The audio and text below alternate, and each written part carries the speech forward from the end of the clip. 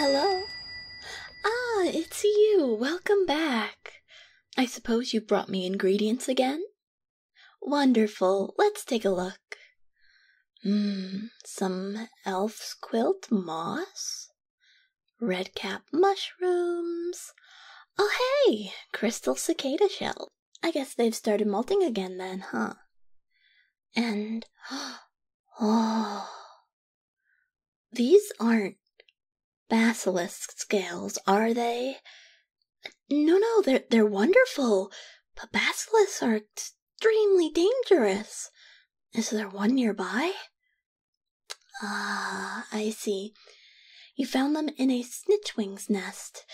Good. Then they're probably far away. I'd hate to think that you were putting yourself in danger for rare ingredients. Now, let's see. I'll offer you 7 silvers and 10 coppers for everything. Does that sound fair? You look surprised. You may not have had to collect the scales from a basilisk itself, but they're still very rare and very useful for alchemy. I'll be practically robbing you if I paid you anywhere close to what I normally do. I take it you're happy with the price then? Wonderful. Here you are. I'm excited for these scales. There are all kinds of things I can use them for. Well, mostly for making mithril. It wouldn't be armor grade, but mithril has other uses. My, you're awfully curious today. Mithril is easily enchanted, so I can store a lot of magic power in just a little bead. It's tremendously convenient for higher level alchemy. Say, since you're feeling so chatty today, would you like to stay for tea? We've never really had a chance to sit down and talk. Oh, goody! Come with me. I live in the back of the shop. Oh, please forgive the mess. I promise there's a method to all the madness. I know precisely where everything is. See? I put the kettle right. Okay, wait, I know it's here somewhere. Ah, got it. See, I wasn't too far off. I'll be making my famous lavender herbal tea. I mean, it's not exactly famous, but it would be if I had company over more often. Alchemy shares a lot in common with cooking. So, alchemists are usually good cooks, and we make the best tea ever. Go ahead and take a seat. Let me just start boiling the water. So, how's life? I understand that you do some rather odd jobs around the village. Not just collecting alchemy ingredients. How's that going? Yeah, I can understand that. It's nicer to have stability. Before I got commissioned as an official alchemist, things were kind of dicey for me too. Alchemy can be extremely useful in certain situations, but not as much in rural areas like this. But now, so long as I fulfill certain quotas, I get paid regularly. They'll even up my pay if I hire an assistant, although I don't think anyone out here is interested. Oh? So you're curious, eh? Well, I haven't been able to talk to anyone about it, so please, ask away. Well, basically, an official alchemist is someone recognized by the government as a capable alchemist. Every month or so, I get sent a list of potions and items that local office needs. If the ingredients are rare, they usually provide them for me. I'll just whip them up and send them out. What kind of things do they ask me for? Well, most of the time it's things for medicinal purposes. Healing potions, silkware for sutures, antidotes for magical ailments, that sort of thing. That's important work, of course, but it's not the most exciting to produce. The things I really like making are rare items, the kind used as regents for magic spells, and, things like that. I don't usually get asked to make those, but I do it in my own time. I still get to sell other stuff I make, so I keep those in the back in case some mage passes through. And as for what is alchemy, where to start? Well, I guess the best place to start is at the beginning. Alchemy doesn't have the most noble origins.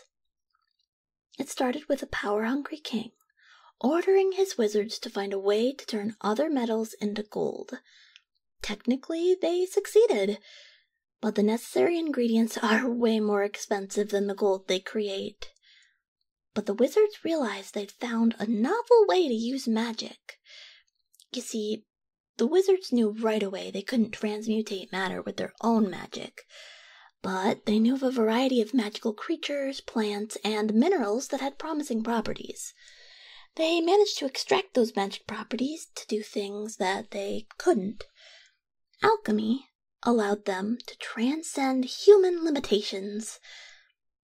And I mean, sure, alchemy is a slow process, so it's not suited for every purpose. But it's versatile, powerful, and anyone can learn it. No inborn magical potential needed. Although, naturally, some people are still better at it than others. The whole thing really is an interesting process. Different sorts of magics reside in almost every living thing in various amounts. Every different type of magic has a different process for extraction, and some of them do interfere with each other, making certain combinations really difficult to get. And once you've extracted magical essence, there are a bunch of different ways to infuse it into an object, which can change the end result. There I go. I don't get to talk about alchemy with other people that much, so when I do, I kind of gush about it. It's kind of funny. When I started practicing alchemy, I wasn't interested in it at all. It took a while to grow on me, but I finally found that I loved it once I really gave it a chance. Huh? Oh, well, it's kind of embarrassing. You see, when I was little, me and some kids snuck into an alchemist lab and stole a bunch of stuff. Oh, we were total brats back then. My dad found out about it, and after I returned all her stuff, he made me help her out on the weekends as an assistant. For the first couple of months, I always pouted about it, acting like it was so unfair. But I caught myself listening in on her when she was muttering to herself about how to create something new, and peeking at her notes from time to time. She noticed I was getting interested. So I graduated from sweeping floors to helping prepare ingredients. Before I knew it, years had passed, and she told me I was ready to start my own lab. Did you know that you were the first person to buy one of my creations? Uh-huh. I still remember it so well. I'd gotten really excited to be out on my own in a new town, and I had a whole bunch of items ready to sell, but nobody wants to buy something from an unproven alchemist. I didn't get any customers my first couple of days, but then you showed up. You scraped your knee while exploring the forest, and you brought a healing pulse from me. It meant so much to me, even though I'm sure you didn't give it a second thought. And then... Oh, well, I never told you this, but, well, without thinking, right when you had turned to leave, I rushed over to give you the biggest hug as thanks. I realized what I was going to do just in time. You turned around to see me suddenly standing behind you. I knew I had to give you a reason why I rushed over to you, so I panicked and sort of blurted out that you should get me ingredients the next time you were in the forest. Yeah, totally embarrassing. I guess you bought it, though, because the next day you were back with a sack full of herbs. It was the start of a long and prosperous partnership. By the way, you haven't told me why you suddenly gained an interest in alchemy. Are you trying to become my apprentice or something? Oh, wait, really? Well, I'm honored. Kind of surprised, though. You don't seem like the type to want to stay cooped up indoors. Oh, alright. So you want to learn alchemy so you can make stuff on the go as an adventurer. Honestly, that's a fantastic idea. I don't know why more adventurers just don't do that. Of course, it'll be a touch limited in what you can do without a whole lab, but you'll be able to make some basic potions, and you can make some decent quality materials to sell for extra cash. You certainly already know plenty about what ingredients to look for. So, let's see. Hey, how about stopping by on the weekends? Just like I did. I'm not the most experienced alchemist out there, but I can sure give you the knowledge of the basics. Alrighty. Well, I'm really looking forward to this. I'll be honest, I've kind of wanted to spend more time with you for a while.